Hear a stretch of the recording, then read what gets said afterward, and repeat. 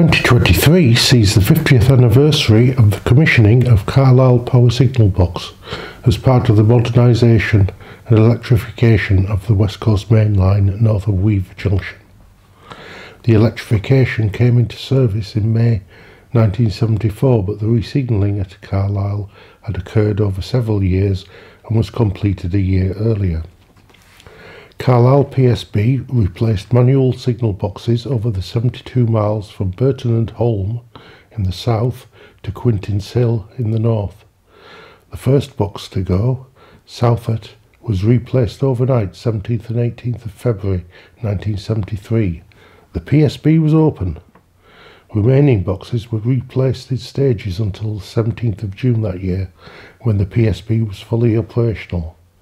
The boxes in and close to Carlisle were decommissioned on the 3rd of June that year. Similar activity was underway with Preston PSB to the south and Motherwell PSB to the north. Most recently, Motherwell PSB has been replaced itself by the West of Scotland Rail Operations Centre. The PSB, like Preston and Warrington, is based around a Westinghouse M3 push-push NX panel with full relay interlocking. Originally built like Preston, Warrington and Motherwell with a flat roof, water ingress problems led to them all gaining a hipped roof in the mid-1980s. The boxes worked around the clock by shifts of 3 signallers and a shift manager.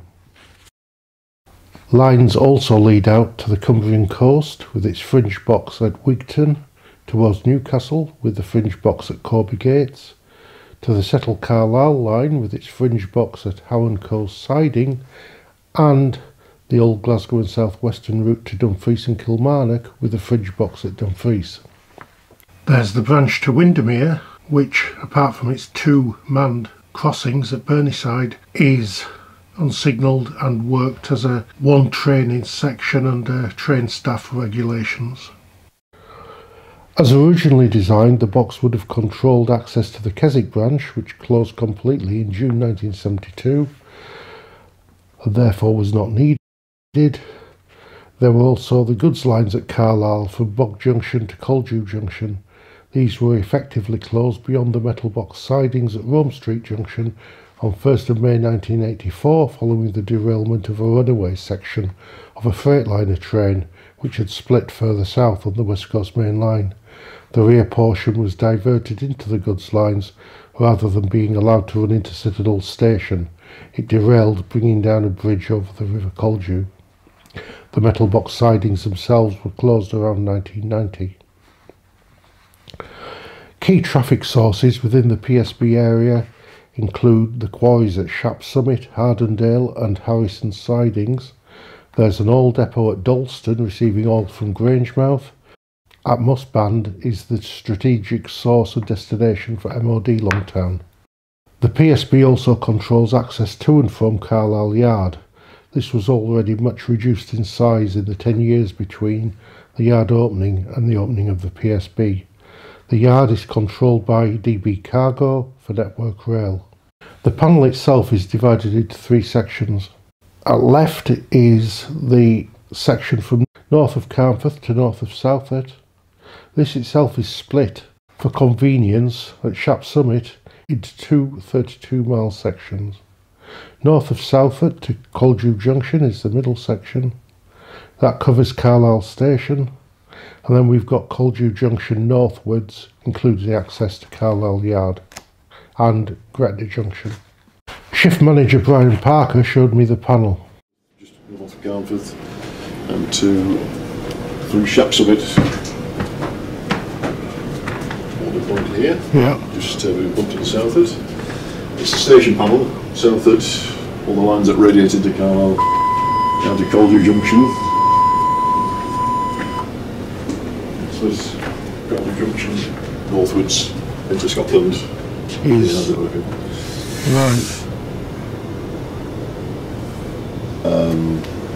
You set it on auto.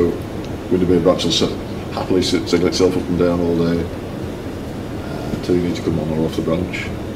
So when it moves in and out the quarries or any regulated for freights that need to be done, plus we get got a lot of line side blockages for work by S&T or P-Way in the day, or possession work on a weekend. That makes it busy. So it's all running. This is good. It's the right balance. Say again? It's the right balance. Oh, absolutely, yeah, it's spot on. Because, you have to set the routes for just about every train on the station. There's very few automatic working facilities. Yeah. The north panel, you're up and down all the time for the crossing at Forest. Yes. Draws your attention every time the train passes over.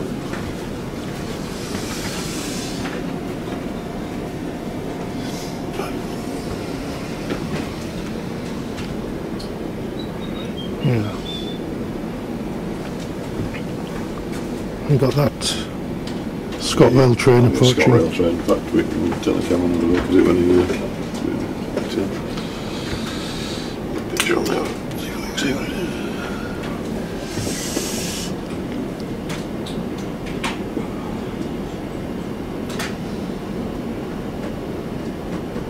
There it goes. Yes, let me start.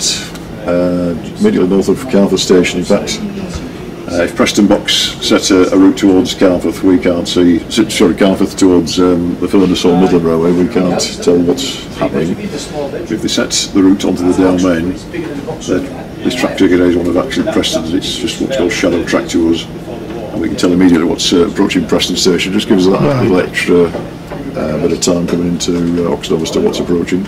Yeah. Then from Burton and Home, a long series of automatics to automatic signals to Oxenholme. Right, so CRA 83 is effectively signalling itself. Well, it's all automatic. We do have some. These buttons called E for emergency replacement that you can put back for pull up. It puts the signal in danger. Right. But those signals, these happily work themselves for most of the time. Yeah. Only point of interest really is the ground frame at Maryport for emergency working, signal working, engineering work. The panel's magnetic and it's got the appropriate reminder device points clipped, so that we've got no problem with if we lose detection. We send a man out to just double check everything is well. This little white light indicates that the points are detected and the ground frame is all is well. Right. It's not puts the signals to danger, which is a big giveaway. Yes. In fact, if you look on the panel, the Chalico 818 is like a half bar across. 16's got the full bar across, which means it's an automatic. The Chalico 18 has got like a half bar, which indicates a semi-automatic signal. So it's, most of the time it'll work automatically. It's only when something goes wrong. Well, no, if we give a release to Maryport ground frame operator. Oh yeah, of course. It goes but bizarrely, E for emergency replacement are plated as automatic signals to driver. They can't tell where they are unless looked at the diagrams. All these people do this to fill it. It's there for a reason. So you fill it, you defeat the object. That's the old-fashioned building, is that? Interesting how you've still got the names of places that signal boxes long gone. Long gone, yeah. Well, it's a nice. The box is 50 years old, you know. It's just sort of. When people first moved in, they knew where they were. They knew exactly where they were. There's a lot of new names crept in. The P-Way and the S&T have a lot of weird and wonderful names. Yeah, I've noticed that. Maybe it should be put on the panel, but Incaster, no significance nowadays. Junction downside, of course. Yeah. As long as it's not freezing, it's up to 17, 16 now, so it doesn't. This is grey rig. Yeah. Goods loop on the upside. Down the passage loop on the downside, put in for the advanced passenger train many years back. Yeah. As one of the few places where we can regulate a down passenger train legitimately. Oh wow. Most of the loops were freight loops were put in, but now we've got on the down we've got Oxenholme, we can regulate a passenger train, grey rig, and Penrith on the down slow as long as the train isn't required to call there. Yeah. On the up, once the loop Carlisle. The next up passenger loop is Carnforth. Right. 62 miles. It's a long way. It's a long way, but north of Carlisle we've got Kinghorn on the up. Yeah. and Quinton's Hill up and down as past the loop, so it's not quite spaced as I think it would. No, it's oddly spaced. Oddly spaced, yeah. Presumably Plumpton is... Plumpton's a good loop on good the... loop. Yeah, everything else is a good basically. T-Bay is the bi-directional one. Yeah. T-Bay loop, when the box came in, was just a down goods loop with access to the engineer's yard, but with all the improvements over the years, they managed to make the loop bi-directionals. So you come on the up into the loop, so you could use it in one direction or the other, but not at the both obviously at the same time. No. You notice also there's two berths. Right. For two descriptions on the loop, which means it's permissive working, so you can in fact get two short freight trains. Two short trains in. As long as they will fit in, or a couple of engines or something like that. Right. I've got a slight fault at the moment. 633 points aren't working, so sure that colleagues will sort them out very, very shortly. Yeah. If you just just going off the XX1 quick. That's the X-Wax, the spot to the Shap summit. Right. And then we come back down here.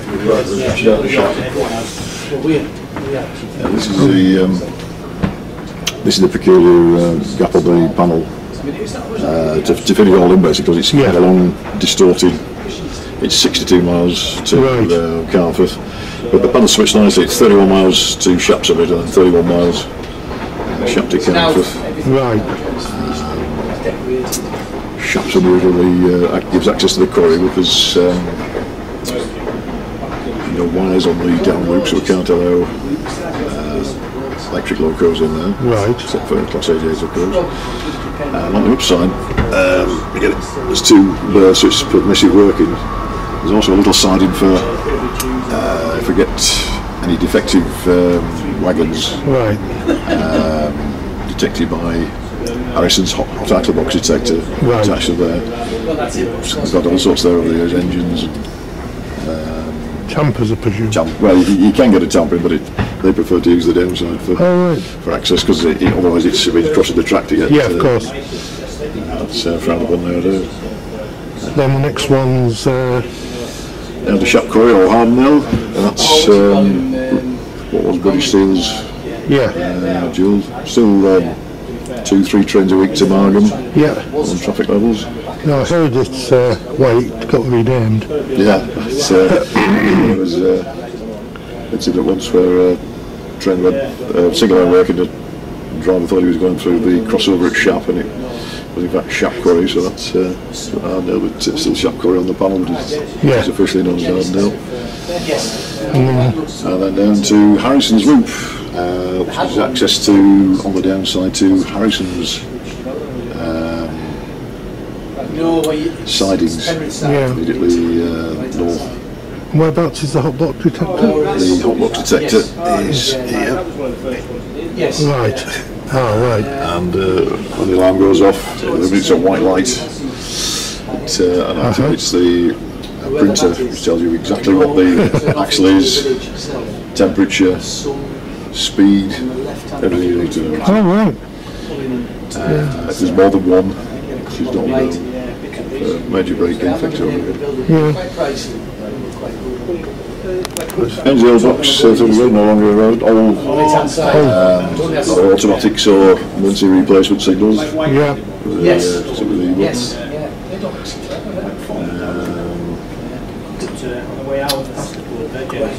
I've seen it referred to as Little Strickland. Little Strickland, that's basically what it is on the road map. That's where the box would be. That was the Trimby range at one time. But I'd say to give the folk that first moved in here, even though most of them are actually from the Carlisle area. Some of them might have worked the box. Oh yeah, and in times past today, it does give a good reference point. The next point of interest. Trimby Grange is there. Great Strickland is the neutral section, which is the boundary between the electric control room at Crewe, which control everything south thereof, and Cathcart, which control everything north, which Cathcart is Glasgow, Hamden Park area, if you... Right. Well, on the Cathcart Circle, I presume. Absolutely, yeah. Cathcart Lake.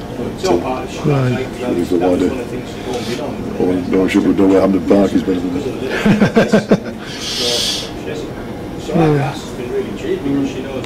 Right. These are little CTLPs, crossing the line procedure. Instead of taking a line block to just cross the houses for signal and take off or P-way maintenance, certain named individuals are allowed to cross the line. Oh, right. What that's all about. Yeah. Down to Clifton and Lowland, the ground frame. Yeah.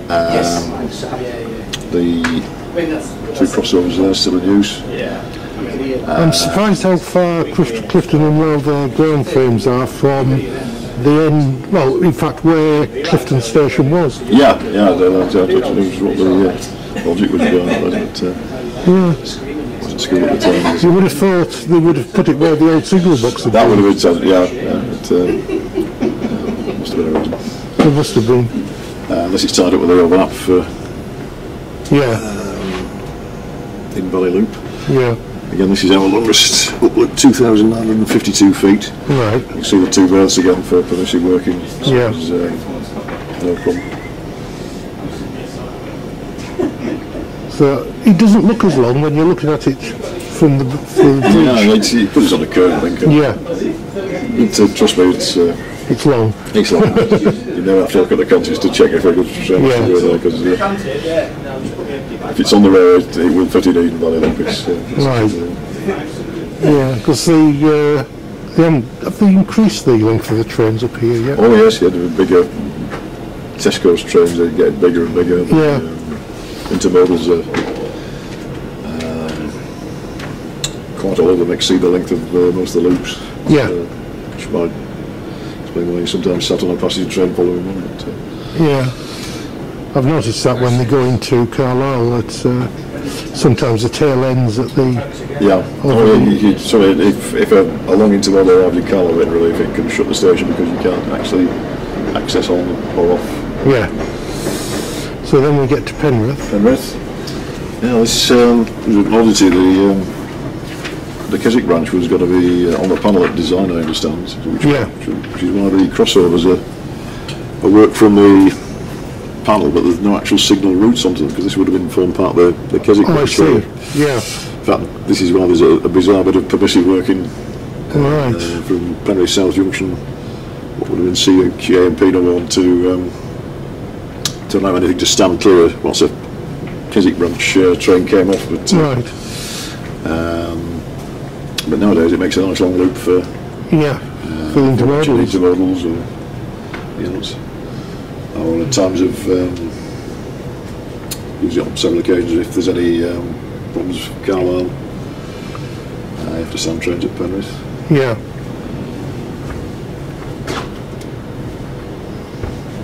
Yeah, because the platform 3 is very short. Yeah, it's no use for passenger trains. No, not nowadays. Not in a 397 will fit. We have standing instructions not to even try it. Not even try to. We'll do Penrith first. Penrith. So he said, well, it's short 15, it's quite well, you said things like horses, and that's what I thought. I think you'd put 10 or 4, 5, 6 and 7. I've still not found Long Ashes Crossing. It's there somewhere. The users there are very good. Those comes are fantastic for. And just as we're going along, CRA 82 is following us. So, again, on the panel, the neutral section at Penrith. Yeah.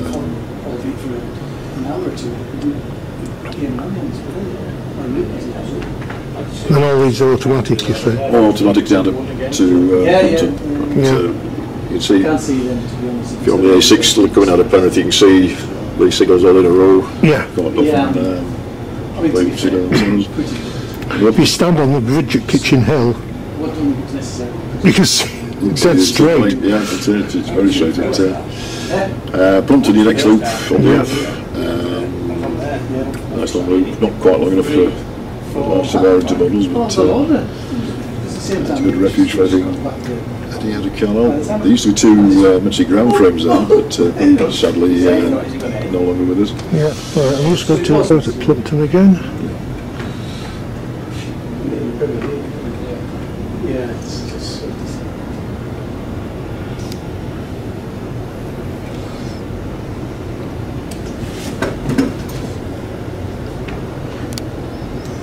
Which crossing is this one?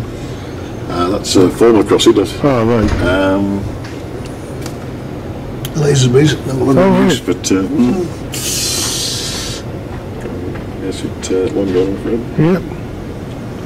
Still the panel, it's easy just to leave it on as a reference point. Right? Yeah. Then you get to Salford. Salford crossovers, taken out of use many years ago, but so not exactly a dynamo arrangement for the panel. Yeah. Rather than a revision.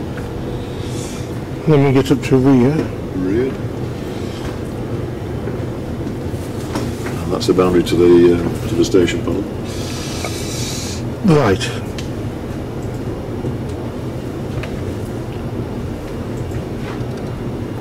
And then this is where you get the Midland and the North Eastern. Yeah, bottom line's the North Eastern line to Corby Gates, so signalman at Corby Gates has put a description in there, 2 November 29, indicate that it's passenger train for Carlisle. Route set now into platform 5 for it to come in. The line above is the to Howe and Co's, scenic settling Carlisle line. As you've seen, that's the line from Lancaster and Carlisle coming in next. Yeah.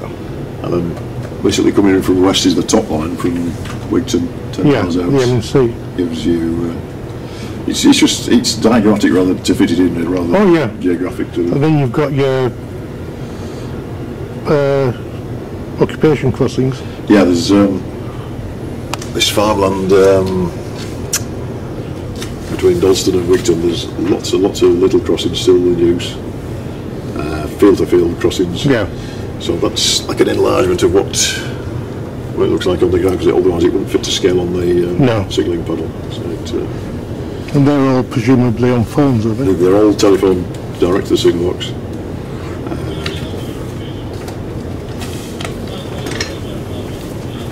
Do they get used? Get used quite well. It's variable. It depends on the term hay timing. Yeah. If they've got any work on in the farm, or there's other times you don't need them for weeks and weeks and weeks. It just depends on what work the farmer's doing.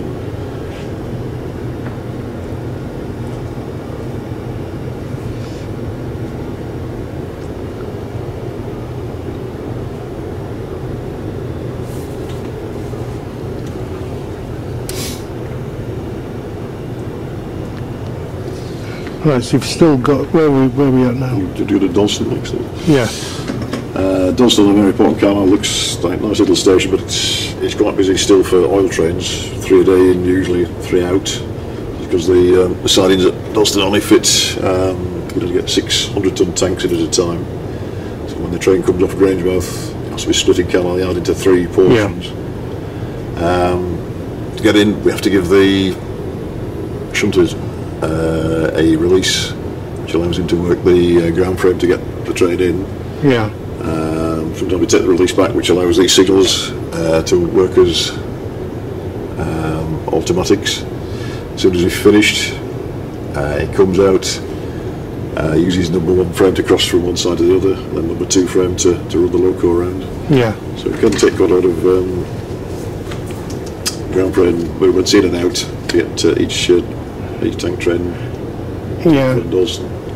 Ideally not when there's a passenger train. Not when there's a passenger train coming, but they usually come at 3 o'clock in the morning as the first run, and then they do 3 runs during the day. 19 just leaving.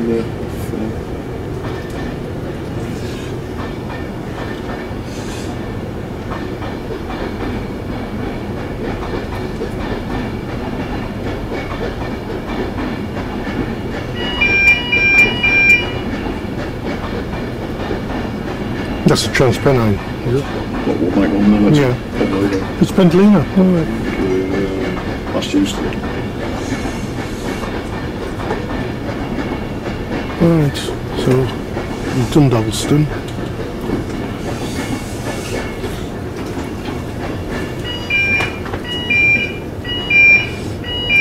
And you've got Carrick. The wagon shops. Yeah. Sadly, out of use now, about to become a building site for numerous new homes. Yes. But it's still indicated on the panel because it's part of the detection. This ground frame's only about 10 feet, I think, for a 10 feet of track connected to it. Yeah. It's still maintained as part of the detection.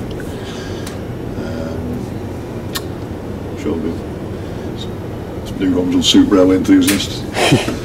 Former Currick yards on the other side, that's all overgrown sadly, but the goods lines are still in round, or part of them anyway, around Bow Junction, Yeah.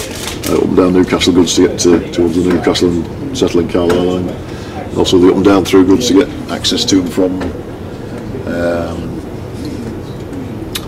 the Lancaster and Carlisle line. Yeah.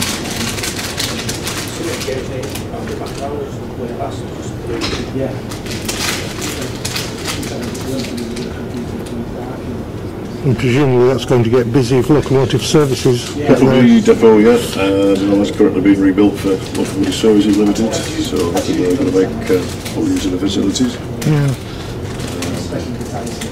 And then on the northeastern you've got the,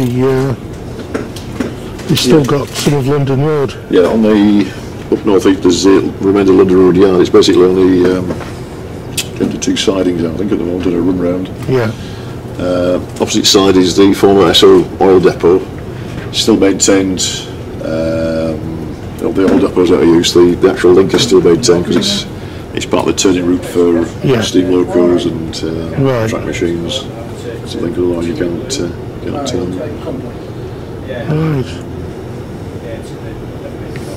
And there's a little bit around here is the up and down through siding, which runs the cord line, takes you around from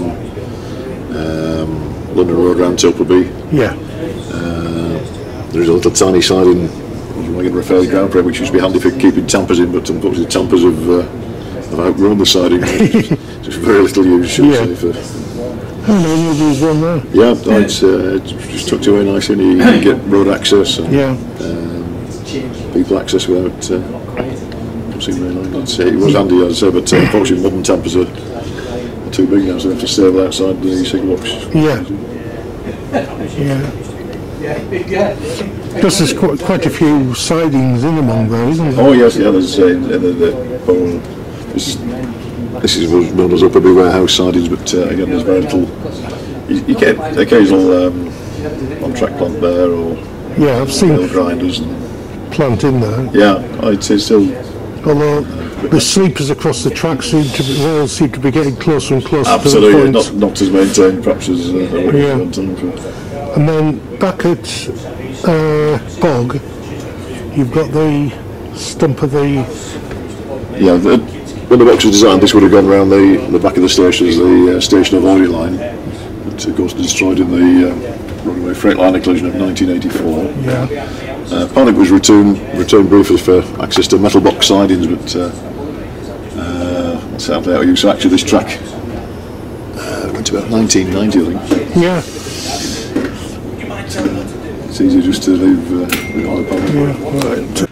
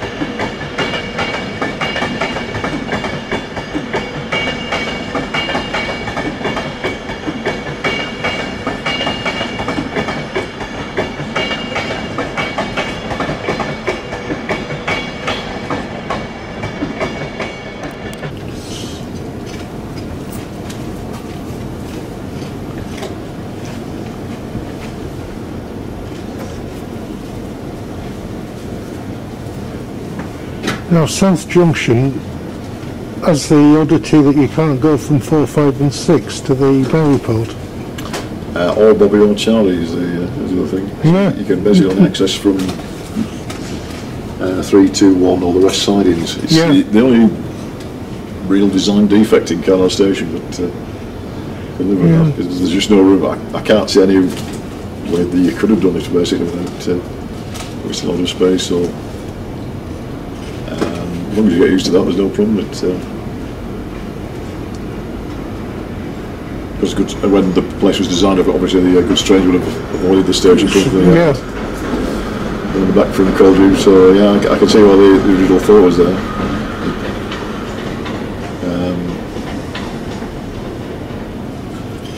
But what is the west sidings into become the Maryport and Carlisle platform? Yeah.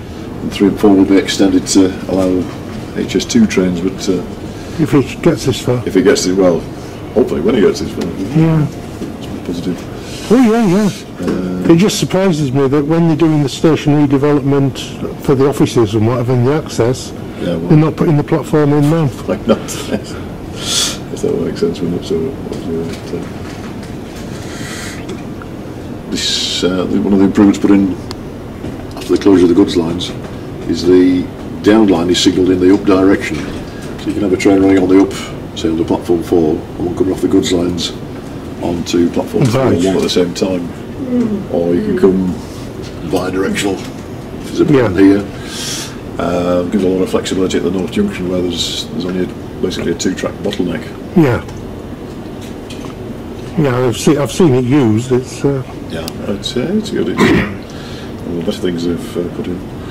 There's one of the other improvements that they put in at the time was the B&C Bobby and Charlie goods as popular one at the time.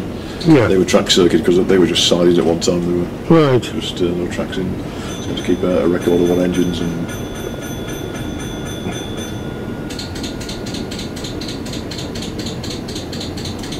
That's just there. The goods lines would have originally come in around the back of the station. So sadly destroyed in the 1984. 1st of May, was it? Yeah, 1984. So I've been reading the plaque in the waiting room. Oh yes, seen one with the telly, yeah, he was that.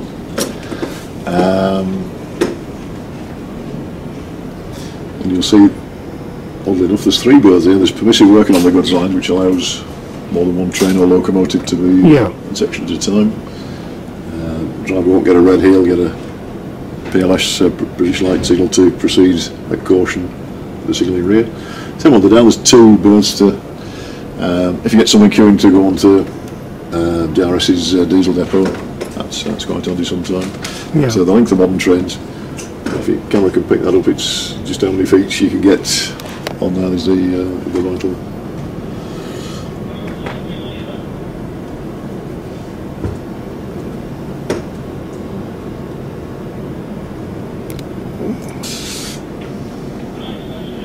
And DRS control their own depot, don't they? Yeah, DRS have what's called a designated person who responsible for movements on and off and around the depot. Right. We contact the designated person and he authorises stuff on or off as required. Right. And watch the intermodals going through there.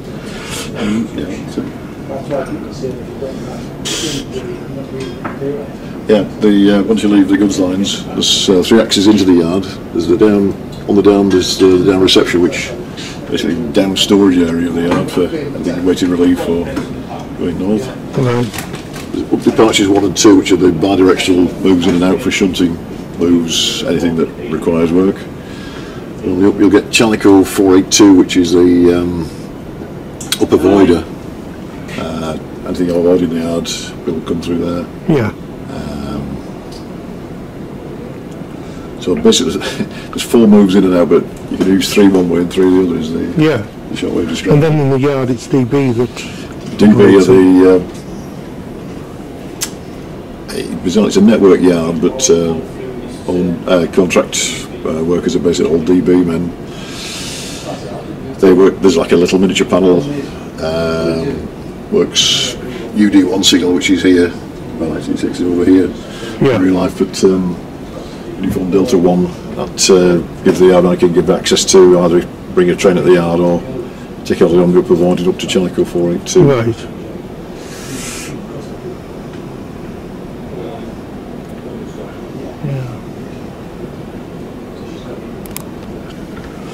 The train wants to come north out of the yard. The driver leaves the yard, approaches what's called Delta 1 stopboard. He'll then contact the signalman, tell him his reported number and where he's got likely wanted to go. Signalman then, when the line is clear, puts the number into train description of this box here, gives permission to pass Delta 1. The driver proceeds down to Chalico 506 and he's on the track circuit block area. Right. To go north.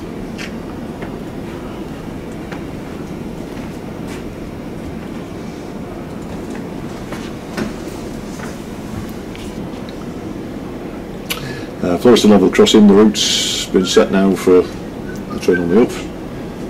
2002, which is a Glasgow Carlisle diversion, stroke 221. If you'll just look to your right, Leslie, so he's just tracked in at approaching Gretna Green. Alright. Yeah, originally this part from Gretna Green we had control down to Annan, which is a single track. This signal here would have been Chalico 526 and it went to a single line here. Then the coal boom came along and the track was doubled, but the line was really put back to double track, so we have DE stands Delta Echo 3103 is in fact Dumfries signal, and then we found in fact it's a bit of an unusual working arrangement.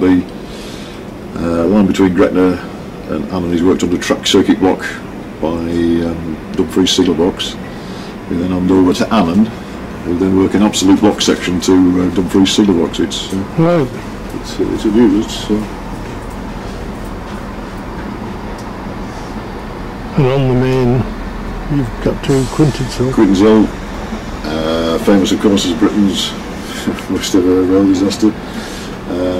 Set up at the moment to all automatic. These little red knobs here that indicate there's an isolation, electrical isolation of the overhead section, so not to route anything there without checking. Yeah. And the little red overlays to the right indicate the start of where the isolations start. And that KEYD, Kilo Echo Yankee Delta, is the way we can get into the head box at the signal is keyed to danger. There's like every stop signal has a switch that you can pull or anybody on the ground can key the signal to danger. Right. Keyed. Oh, right. And the bit I missed was Mossband. Mossband coming up. Oh, you see the camera's just gone on for yeah, so there's 2002 passes 525 signal. And there it comes in.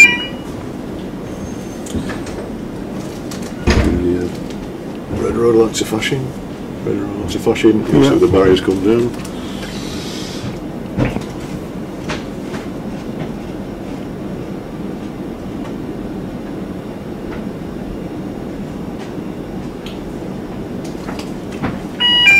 Crossing clear. We can check that there's nothing there. Push the crossing clear button. So you've manually got to do that? Yeah, every time there's a train comes over you have to check the crossing clear. Yeah. You'll see that the indication got out. Chalico 501 signal is cleared. So the driver 202, 501's at danger, 504's a single yellow. This signal here would have been double yellow. So 2002 wouldn't have seen that double yellow because he'd be coming around the corner, but as soon as it clears, he's now got green signals all the way into Carlisle basically. Yeah. If we just turn the picture back onto here. Which is not a lot. This road at Floreston, it's sometimes very, very busy, especially at school times. Yeah. Other times you never know. Well, it's a Ratland to Gretna. It is, yeah. No, I use it myself. Oh, right. I think it's unusual if some people having wedding photo pictures taken there. All sorts of nice cameras. when they first installed, they were black and white. Yeah. Which always caused problems to people would ask if it was a car with a problem, what colour was it? Well, you can't tell because it was a grey one. Yeah. Yeah, after so long the camera switch off to save life. But,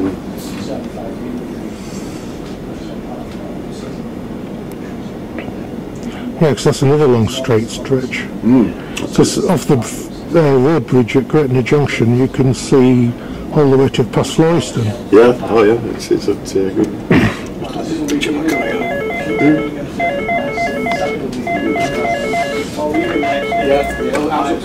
Hello, Carlisle North Panel Signal.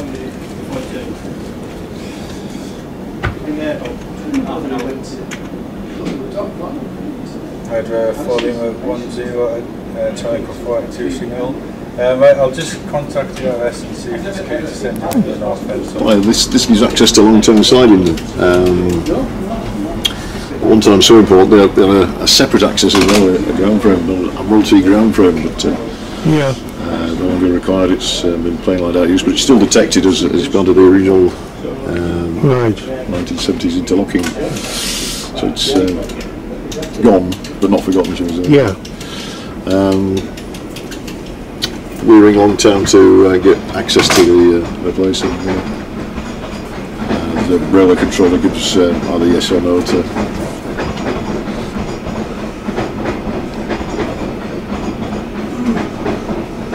Right. Boxes were all located Weatherall, Low Mill, Floriston, and Low Mill. Switched off at the moment. It's the last one of the original because the new equipment doesn't work on bullhead rail is why. Oh, right. So when the Maryport Carlisle Railways re-railed, this equipment will go onto the new VDU equipment. Right. There's 6 in use at the moment, plus hopefully Low Mill on the Maryport Carlisle line will come on here very shortly and fill up this running block. You'll see that shows that everything's okay. The last train, whatever it was, 2015, which would be 2002, they'll be doing 98 miles an hour. Previous train would be a freight train, 74 miles an hour. Goods line's a lot slower, falling the 10 last on the up. 10.955, he was doing 17 miles per hour. Harrison's is the one, 86, these are all passenger trains, 86, 83, 86. 10 on the down at Southwark, 106, 110, 92. Weatherall's the consistent one, then it'll 60 miles an hour for some passenger trains. Wow. If little white lunar light illuminates on the panel, this flashes red as to which one it is. And the printout on the print underneath indicates exactly which axle, side, temperature, anything you could need to know. Yeah. And a reminder of what questions to ask the driver, bizarrely. So. Right. Let's turn it on. Emergency block bells, you've probably heard the Western one before. The modern standard is to use emergency alarm, so you just pull or push as required, and that is immediate, and you'll know it's reactive because it's very, very loud.